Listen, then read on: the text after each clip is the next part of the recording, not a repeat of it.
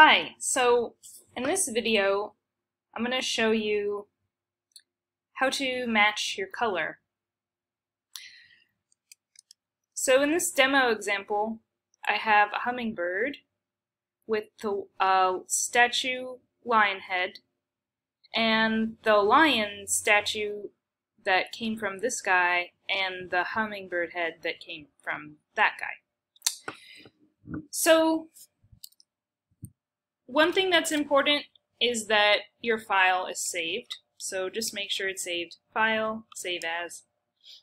And, you know, this should be my first name, my last name, and this is Myth Creature. And this is my source file. And it's a PSD, so I'm going to save it. Another thing that's important is that you label all of your layers. So you can see here I took some time and I labeled the lion body, the bird head, the bird body, and the lion head. So whatever the parts of your creature are, make sure that the layer name isn't layer number 52 or whatever, because this is going to help you out to know what exactly colors you're matching. So let's start with this layer. This is the bird body. I'm going to make sure the bird body is selected. And now I'm going to go to Image, Adjustments, Match Color. It's going to give me this box. And there's a lot of things in here. So the first thing we need to set is the source. The source is asking you from where are you taking the colors. You could take colors from a totally different file that's not even open and put them into a layer in this document. But I want to use the layers within my own document to change the colors. So I just saved it. It's called my name, Mythic Creature, and whatever I do, it's going to affect the bird body layer only. So now it's asking me what layer from this source file do I want to use those colors to put into the bird body. So I'm going to take the colors from the lion head layer, so layer lion head, and those colors are going into the bird body. Why? Because the bird body is selected. So whatever layer you want to do something to, that is the one that's selected. And whatever layer you want to take the colors from and put them into something else, that's what you're going to put in the layer. We have some things up here that we can use to adjust that. And you can see that the bird body is now has the colors that are more like the lion head. It's a little more green and metallic-y looking. So I can change the luminescence here, and that's gonna kind of change that. The color intensity, okay, doesn't do that much, and fade. Okay, so you can adjust according to what you want. Let's see what neutralize does. Okay, so when I like it, preview just shows you before after, right? So I can say, okay, we just worked destructively. All the things I did are now in those pixels, and the only way to change it back is to press undo. So what I suggest is, before you start going crazy, why don't you make a copy of the thing that you're trying to change? A really quick way to make a copy is Command J.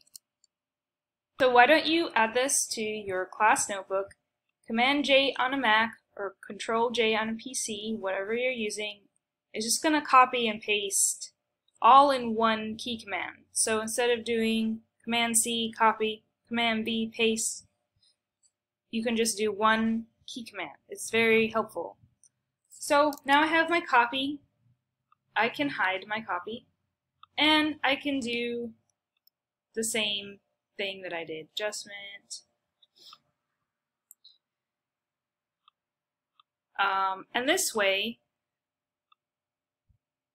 the nice thing about having a copy is that if you decide later that you want to start all over again, you have the original there.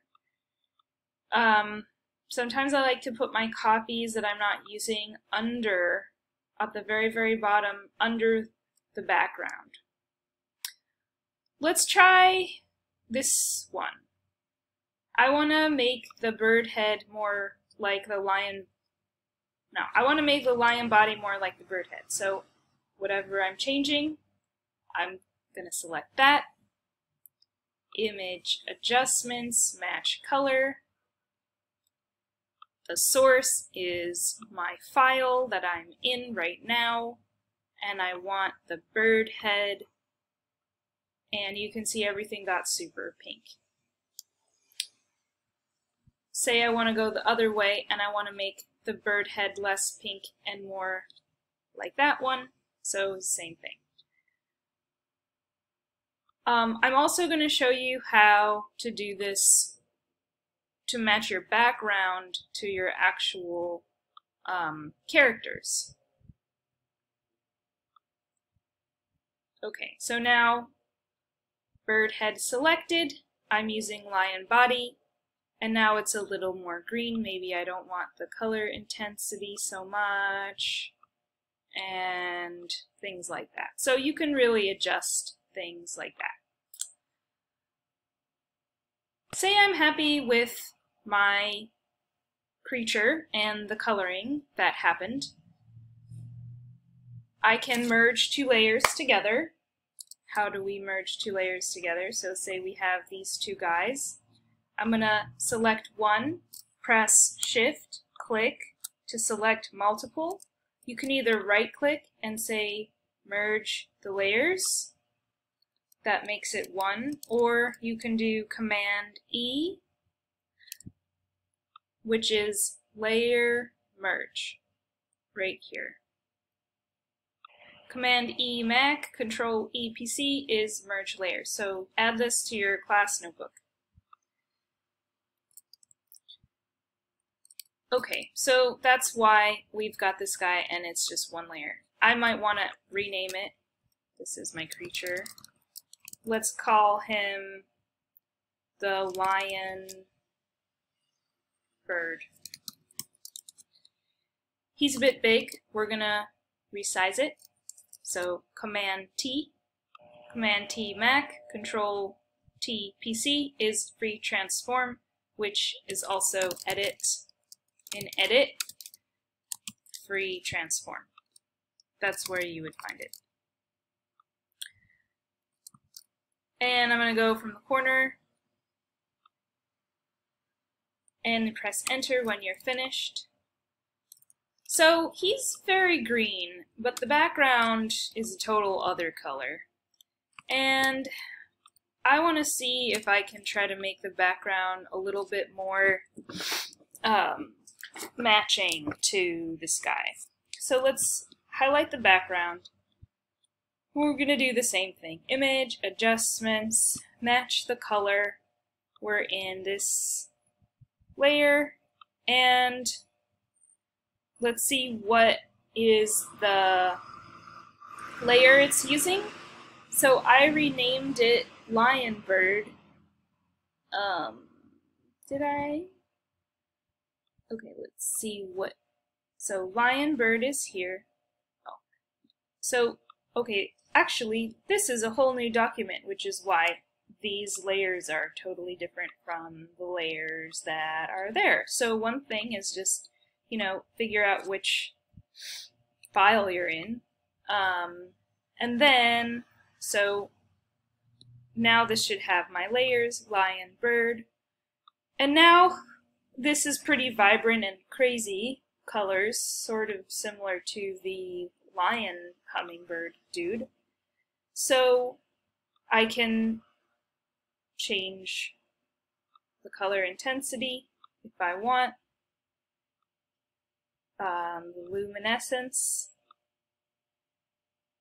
okay, and maybe, okay. Alright, and then I like that, so I'll say okay. So that is how you use image adjustment match color to change a layer using the colors from another layer or the colors from a totally different document.